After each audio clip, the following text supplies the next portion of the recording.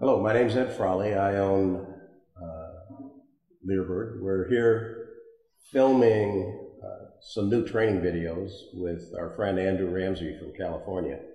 The videos we're filming are on pet dog detection, nose work training. It's a new sport in America where pet dog owners can get involved in training their dogs to do detection work.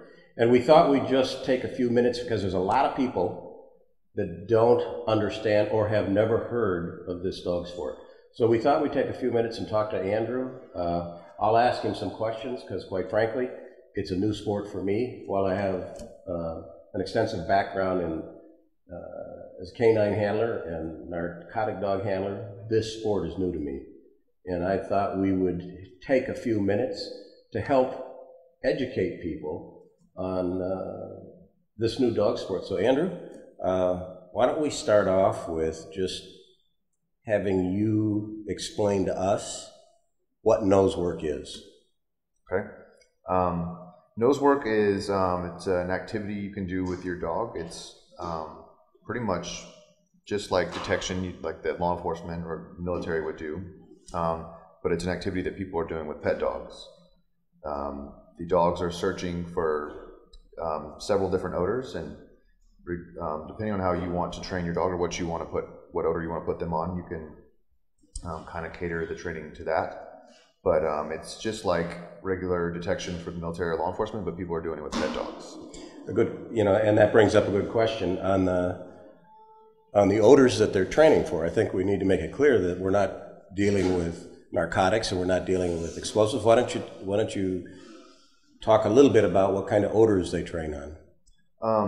People are training on different odors. There's some common ones that are birch, anise, clove. Some people are training their dogs to indicate on vanilla. You can train your dog to find anything you want it to, as long as it's legal, of course. But it's really up to you. Mm-hmm. And it's this within the sport, and right now there's one organization in the sport, and quite frankly, it's not going to surprise me that in the future there's going to be other organizations that do this too. And these organizations are all dealing with common odors. We're not dealing with illegal odors or anything like this. I'm correct in that? Yeah, absolutely. So the organization that's currently has people doing the sport of nose work, the dogs find birch, anise, and clove. So yes, of course, they're legal odors that anyone can purchase. You can get them through the organization, or you can buy them online. Mm-hmm. They're not difficult to find, and then you and your friends can train your dogs to find these odors, and it's really a lot of fun. What kind of dogs do you see people using? Oh, you see everything, anything from a dachshund to the working breeds. It's the good thing about nose work is really any dog can do it. Dogs are always using their nose, and we can really have a lot of fun with them doing that. But as far as the different breeds, all breeds are doing this. I have people that say, well, can my dog do nose work? I have a 12-year-old Chihuahua, or a lot of us have Malinois. Dogs with the lowest amount of drive are doing it, and the typical dogs that we would think of doing detection or protection sports or other activities are doing it as well. So it's really actually, will reach a broad audience of people because really anyone can do it. So it's really not people that have protection dogs are doing it. No, it's not really limited to, we normally, again, with your background in law enforcement, we think of the typical detection dog as very driven, very motivated. The fun thing about nose work is there's dogs that may not have the same level of drive, especially for a rubber type reward. So you can have low motivation dogs that work for food, still can do detection like you would with the other dogs, yeah. And it's a lot of fun. You may not see it in the video, but Andrew has his dog here. Why don't you introduce her? This is Mitzi. This is Mitzi? Mitzi is my 11-year-old dachshund. She goes everywhere with me. And she's also a close buddy of my Malinois, who also goes everywhere with me. He just doesn't fit on my lap here while I'm talking. Yeah, she's pretty cool. We did some videotape of her yesterday doing the nose work.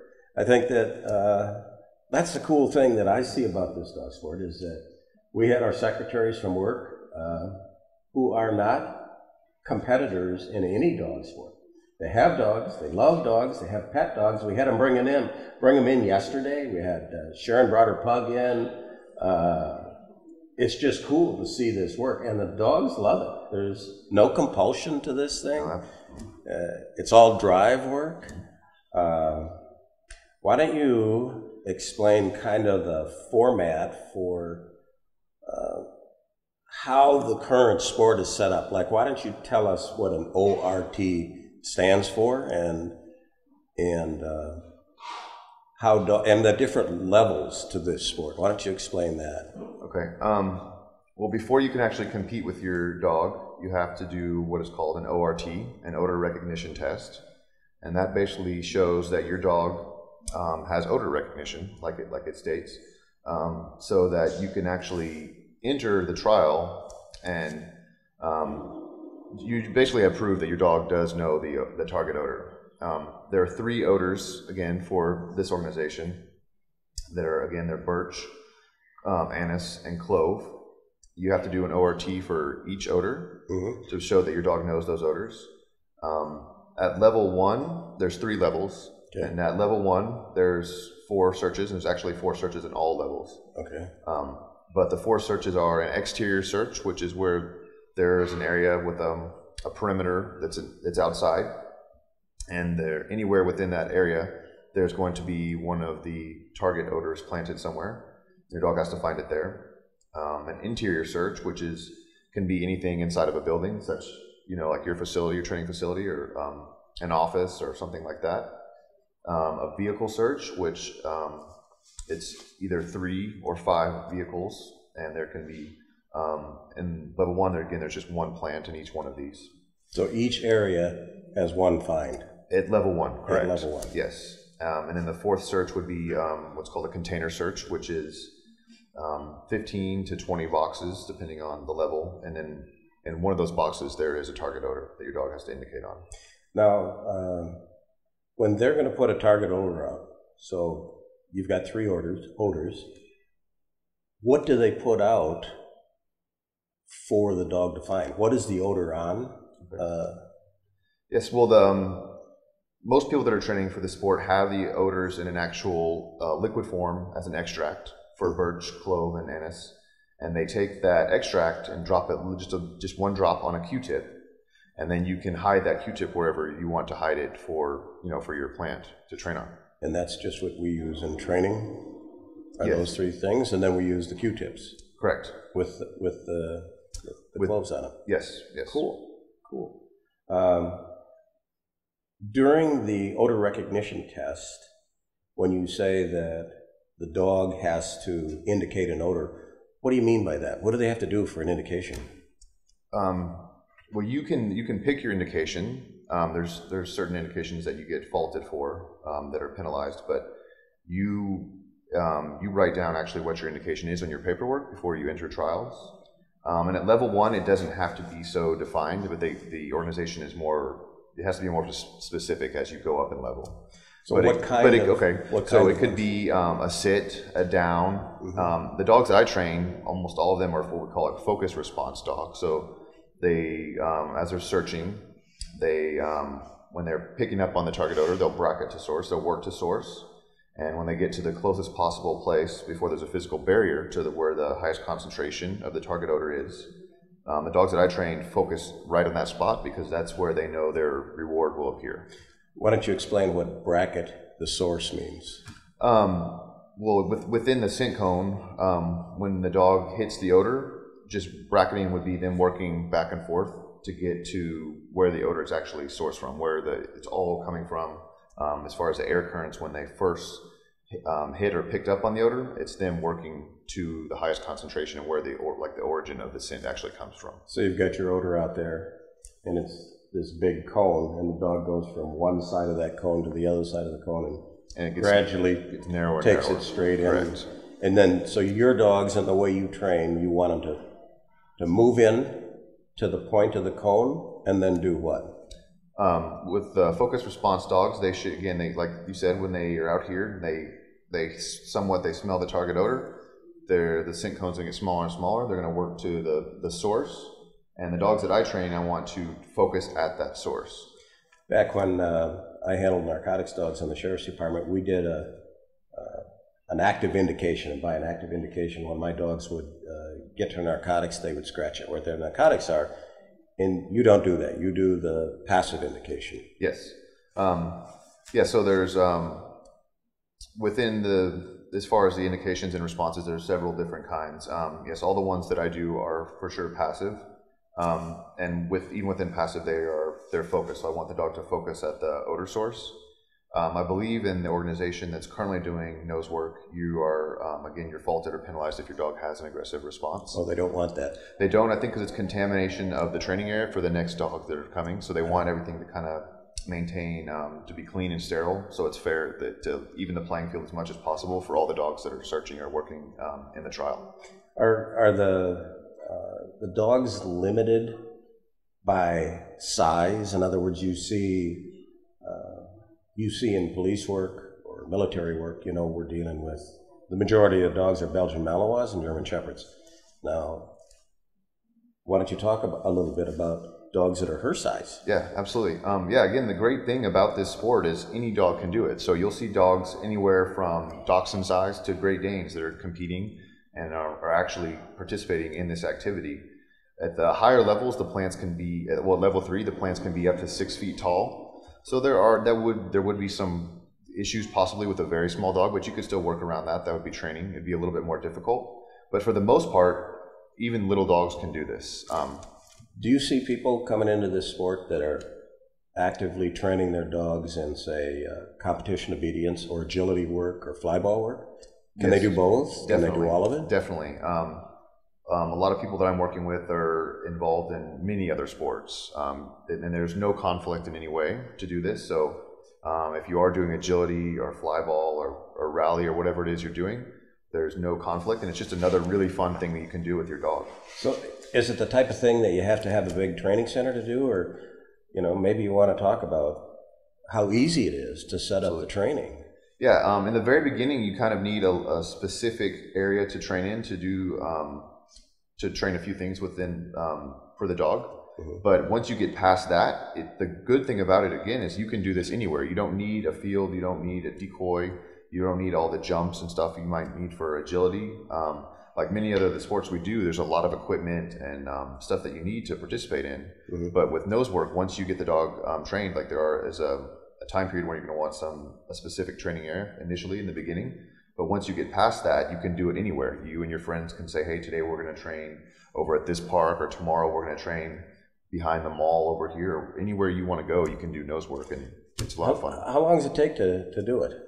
It really depends on the dog, the drive of the dog. Some dogs progress faster than others, just like anything else we do with dog training. It really can vary quite a bit within how much you're training the dog, but the motivating, the drive the dog has for the reward is kind of the factor that decides that. So the lower drive dogs take a little bit longer, but it's still not too long. And ones that may have social or environmental issues could take a little bit longer, but you can still work through all that, and that's part of the fun of dog training, I believe. I think that, like we're in our second day of filming here, and yesterday we had some dogs, like Cindy's dog Rush. I would say is at the upper scale of a high drive dog. He's had a lot of obedience training. You take a dog like Rush, in your opinion, how long would it take people that have dogs like that to get to the ORT, odor recognition test? Not very long. To say a specific time, I mean, it would vary, but if you're maybe training sessions. That was the wrong word I used. I should say training sessions. If somebody let's say they work it every day, or let's say they work it twice a day. Some people are going to do it twice a week, but let's cut it down. Let's say 2 times a day for 10 minutes. How long do you think it would take Rush to get to the ORT? I think Rush could probably do an ORT is probably 10 sessions or less. 10 training sessions. Yeah, again, on the ORT, you don't actually have to have a very specific response. With all my clients, I still push that before they do the ORT, I want them to have a specific response, but that's not required. Mm-hmm. You just have to read your dog's change of behavior, and you have to be able to tell the certifying official or the judge that's there where the odor is as far as which box. But I prefer with the people that I work with, at least my students or clients, that before we do it, we have a very specific response. Okay, so let's talk, because I'm gonna use some of the videotape that we had of these other dogs that had environmental problems, that had not a lot of drive. That doesn't mean they're bad dogs. A lot of people have pet dogs that can't go out and do high drive competition sports. So these other dogs, if they had a handler that wanted to do this, and they wanted to do it twice a day for 5 or 10 minutes, let's take the other end of the spectrum and talk about dogs with environmental problems or low drive dogs. What do you think there? And nobody's going to hold you to, I mean, we're not going to say, Andrew said this. No, that's not the case, but what do you think? It's a little more difficult to say, and it depends on the dog, because some dogs actually come in and they show a lot of those issues in the beginning, and they work through them very fast. And it doesn't take as much effort as far as us as trainers to get them through it. Some dogs, they may have issues that are a little more severe, and it can take quite a while. But as far as how many training sessions, it would be hard to put a number on it. Really? But I think it's doable. I haven't come across any dogs so far that haven't been able to work through this eventually, and they figured out it's a fun thing to do with mom or dad, or the handler. They really enjoyed doing it once they figured out that all they have to do is use their nose, which they're using all the time, and then they're going to get their favorite reward, which is again, depends on the dog, but that's another thing that is very important for us to figure out, is what really motivates our dogs and how we're going to work them. That's a good question, though. So we're talking about motivating the dogs. Why don't we talk a little bit about the kinds of rewards and how let's talk about first the kinds of rewards that we're using, and then we'll go into that in a little more detail too. Okay. Well, again, we're going to use whatever the dog likes the most, and for different dogs, it's different things. A lot of dogs work for a toy, whether it's, again, some kind of rubber bouncy ball type toy, something like that, something in that category. Other dogs will work for like a tug or something that the animal can tug with. But the big, I'd say a large quantity of the actual pet dogs that are just your everyday pet dogs are working for food. And within food, that again can vary quite a bit from the kibble or whatever that they're eating every day to very high value other types of food rewards, really anything. I mean, I have one client that works their dog for bacon. I have other clients that work for really just about anything. They figure out with their dog what the dog really likes. And then when the dog figures out that by using its nose it can obtain that reward, that food, it really has a high value to it, they really enjoy the activity. That's one of the things that we're going to cover in the DVD. Like, we show people how to test their dogs on various kinds of toys, so we can show people how to set up a test over one toy over another.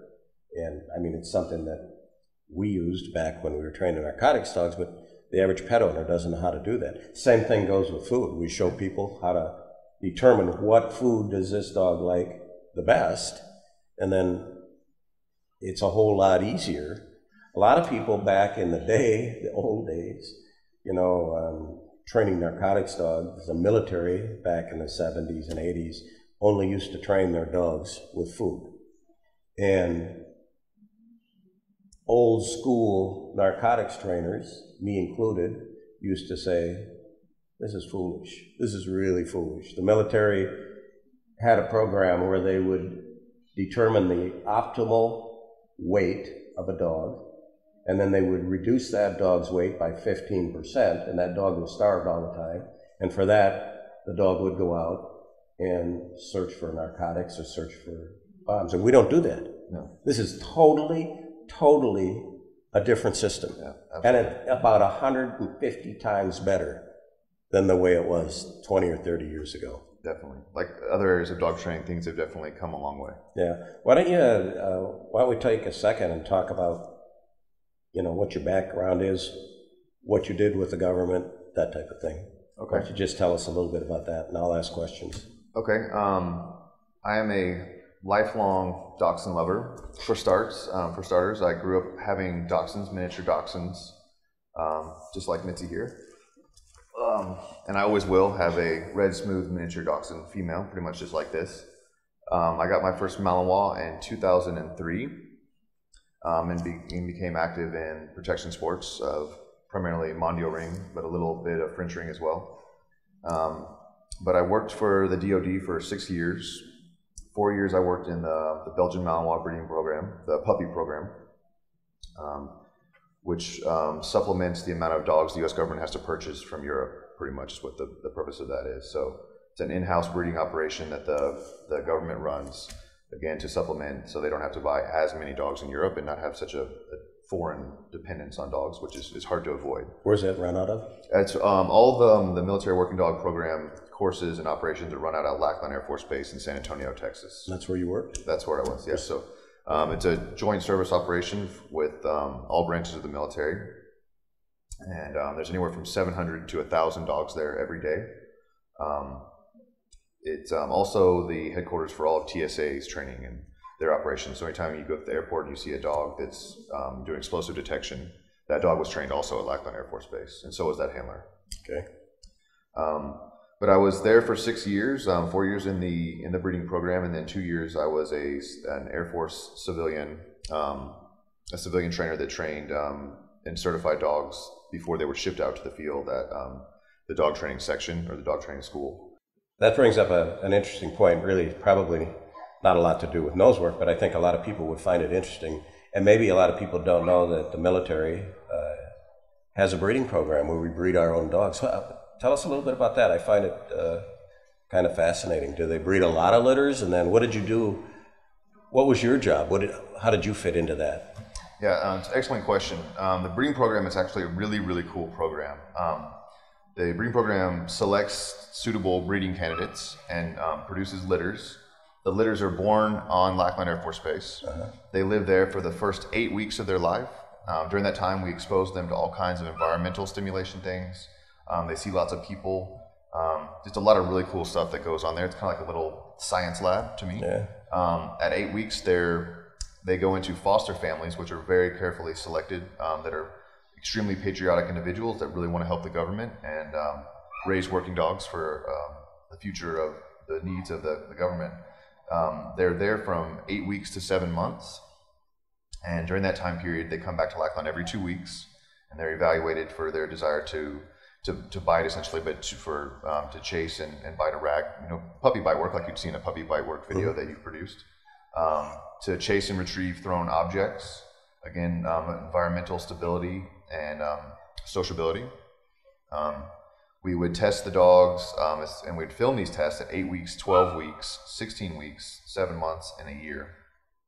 But at 7 months, the puppies come back from the foster families, and they come back to Lackland Air Force Base again. They're placed in the kennels, and we would test them as far as which ones we want to keep to stay in training. What breeds? It's the vast majority of the breedings are Malinois, Belgian Malinois.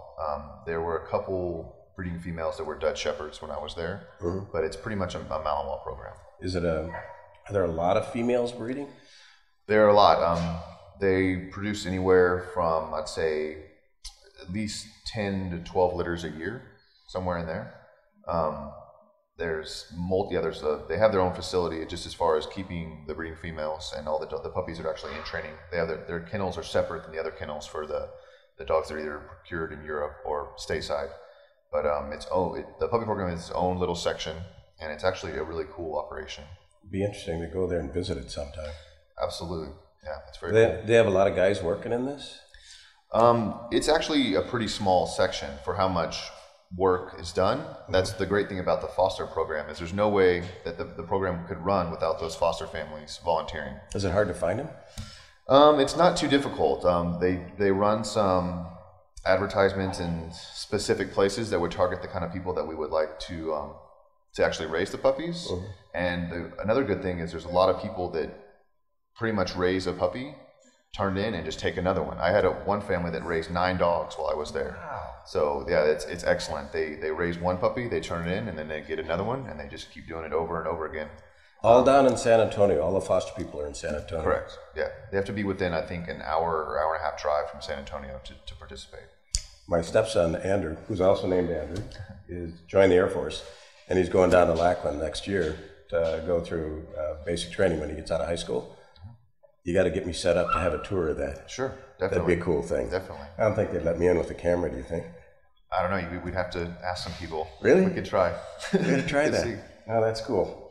No, I think that's a fascinating thing. Did you have, when you would put these dogs out and then you would bring them back, what kind of success rate did you have in place? We're kind of getting, maybe off the subject on Nosework, but I think a lot of people that look at this are interested in dog training. What kind of success rate did you have in place in these dogs? When I was there, again, things possibly have changed since then, but we had a success rate of about 54%. Yeah, and I always tell people that a lot of times you hear that people say, "Oh, only 54%," but they don't understand exactly that's very good. Yeah, it is. But when, especially when you take into account what an actual military working dog has to do, so we have very high expectations for these dogs, and the fact that 54% of the dogs that we bred can do that is it's quite phenomenal. What happened to dogs that didn't make it? The dogs that couldn't make it were placed into suitable homes if they were just going to be pet dogs. Mm-hmm. The ones that did have drive and maybe were not entirely appropriate to go just to the general public were put on a law enforcement only adoption list, where local law enforcement agencies can come and evaluate the dog, and possibly they might, with a little more time or more dedication than we possibly would have, because we had so many dogs, they could put the dog to work and it would fit into their agency. So from a Nosework standpoint, a lot of the background that you've got in training for this sport comes from that.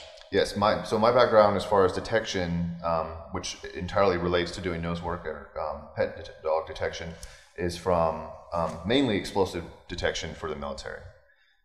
Within the breeding program, we only trained explosive detection dogs, and as far as the dogs at Lackland, the vast majority of them are explosive detection dogs. That's what is much more needed than narcotic detection dogs for the current needs of the U.S. military.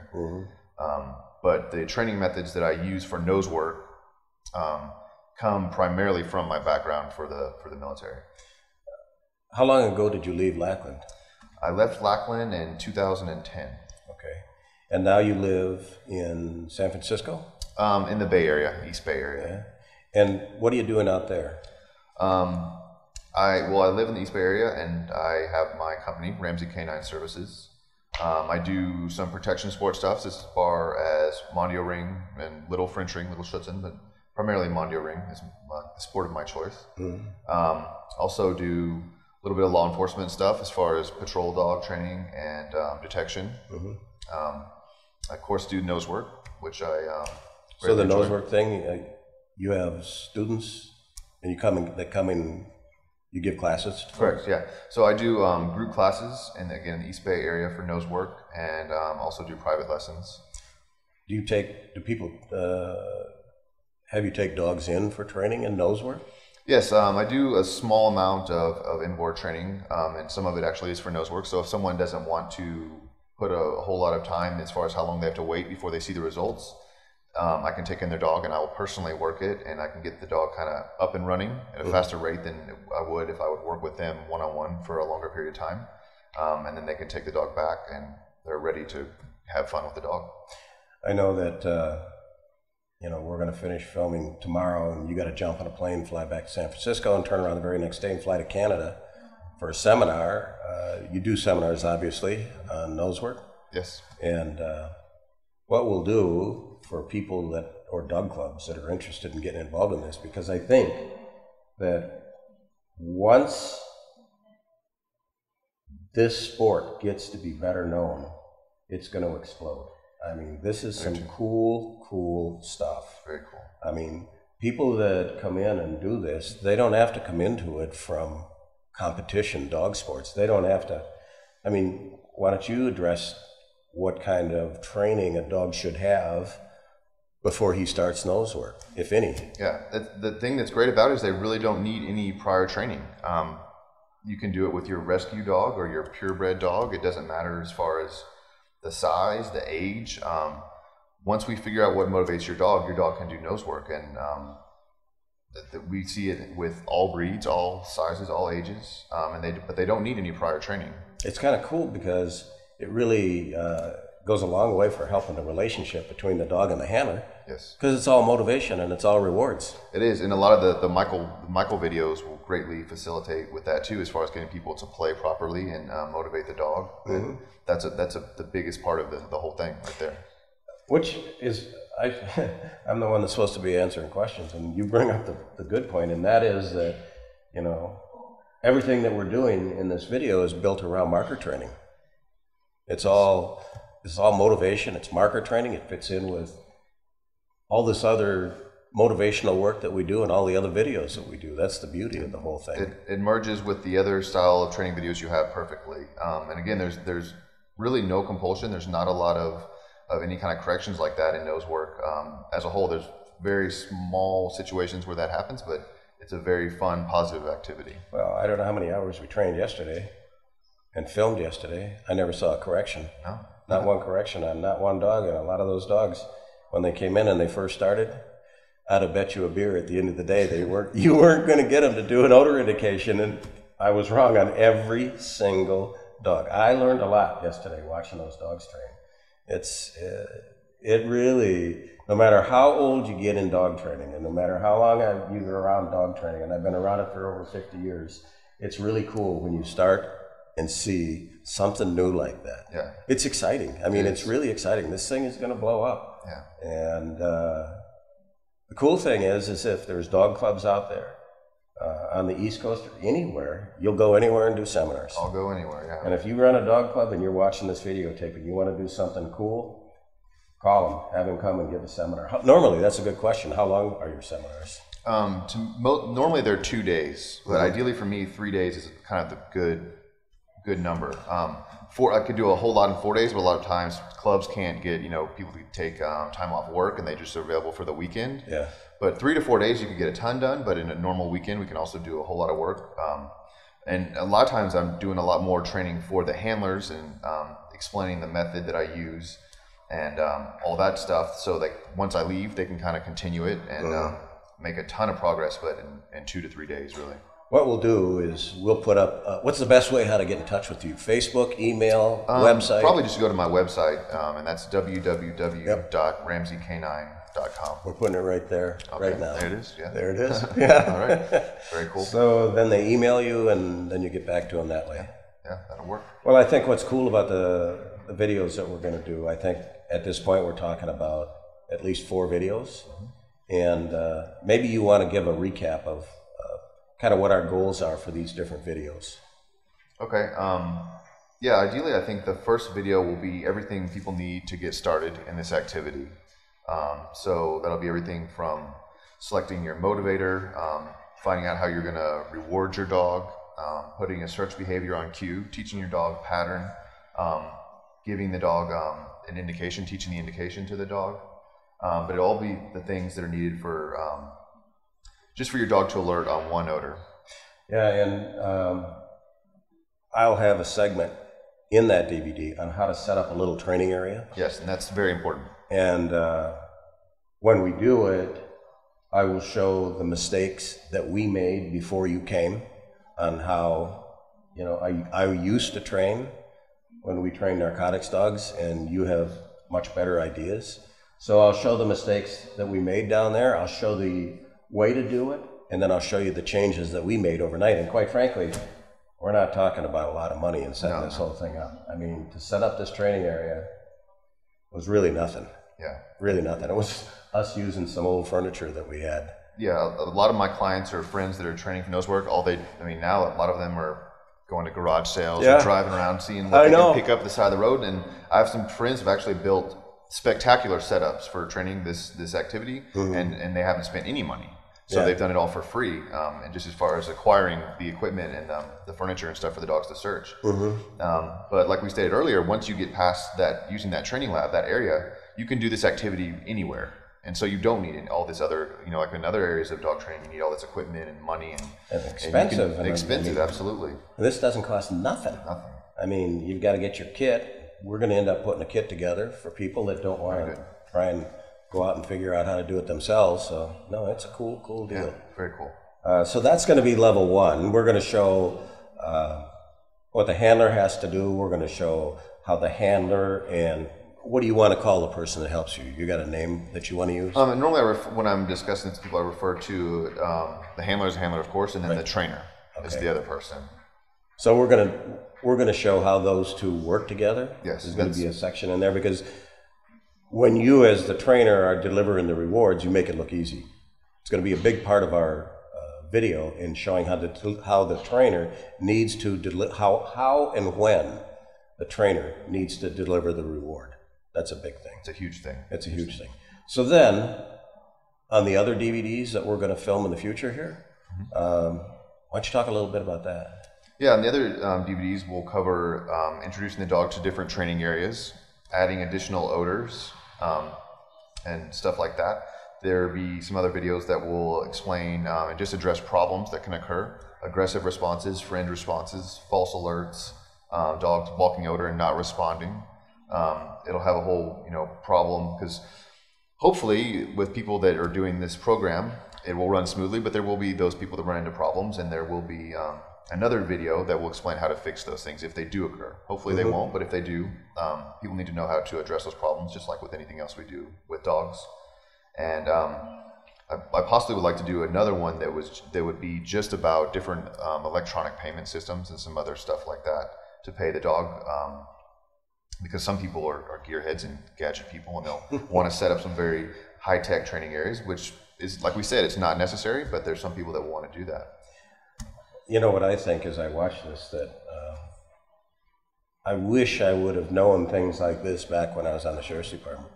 And I see this as being a huge benefit for a lot of small departments that don't have a police canine program. I got an email last night, or yesterday, I got another one this morning from two different guys in small departments that want to get a canine program going. They can go a long way towards getting their dog trained here. They don't and won't learn the law on when you can deploy your dog, how you can deploy your dog, that whole thing. They're still going to have to go someplace to get that kind of training, but they can get a lot of detector work done here. They can get a huge, huge amount of foundation work, because this training, while we're using birch and clove, they could just as easily use cocaine, methamphetamine. They could just as easily use C4, black powder, or whatever to train their dogs. This is going to be a huge thing for pet owners, but it's also going to be a huge thing for small police departments around here that want to train their dogs. Absolutely. Really good. It's a good deal.